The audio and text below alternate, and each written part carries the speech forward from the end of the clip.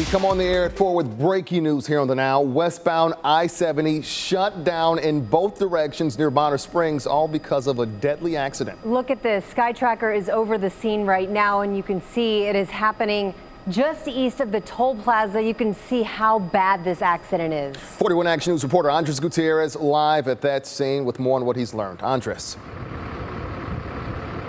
Yeah, Kevin, we've just learned that 4 people have died so far as a result of this crash here on the westbound lanes of the turnpike.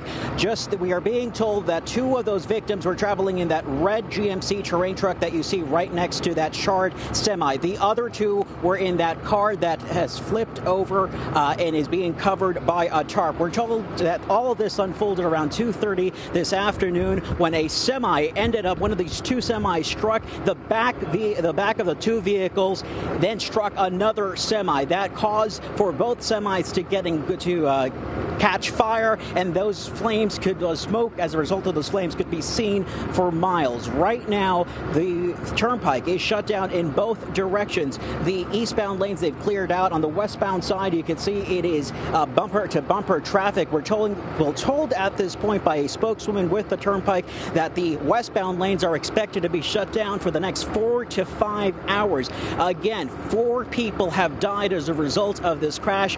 One of the semi drivers, should add, has been taken to the hospital. We still do not know the condition of the other semi driver. The Kansas Highway Patrol is the lead agency overseeing this operation. They are anticipated to give us another update here shortly. Once we get that update, we'll of course go ahead and pass it along to you. Reporting live, Andres Gutierrez for the Now KC. That is very, very tough. Andres, thank you. Check out this video of the semi-fire. A driver sent in this video as he drove along I-70, and you can see the flames right there. This video shows the fire from Scout Camp.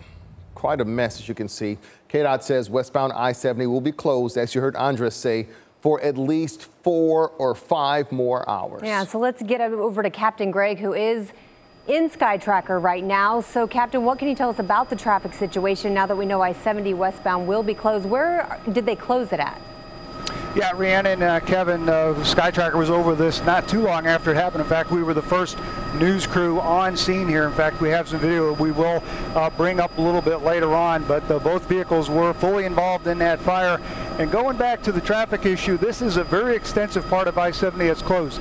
It is actually closed from K7 on the westbound side, so not too far from the speedway, all the way over to East Lawrence. The eastbound side over Lawrence is also closed. You can see there is some traffic still stuck here, but actually the closure on the westbound side does go all the way back to K7 and, like I said, to East Lawrence. Guys, back to you. All right, Captain Greg, thank you for that update. We, of course, will stay on top of this accident and let you know as new developments come in, but we do know 4 people are dead.